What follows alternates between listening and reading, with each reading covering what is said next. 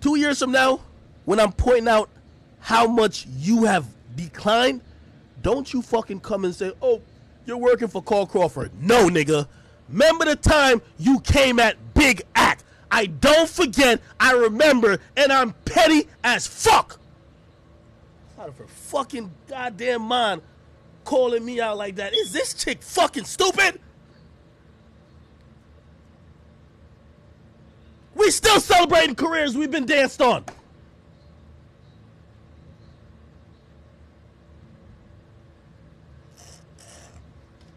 Let me look up your schedule release. Because when you flop next, we gonna make it into a fucking movie. Meg The Stallion. Meg The Stallion. I'm gonna tell you why all these fucking labels fear me. I'm gonna tell you why. I'm gonna show you exactly why. And you signed a 300. I was just with B-Love yesterday. B-Love signed up there. The whole 300 don't want no smoke with that. Like, nigga, you know me. I torched the whole building. I don't give a fuck. Meg The Stallion. When's your next album coming out?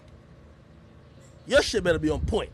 If you wasn't in your bag, listen, I'm gonna either get the hotties, the best project they ever got in their life, or when we done fucking roasting you for the fucking trash you've been putting out like you've been doing for the last 2 years, you gonna realize maybe Act wasn't the one.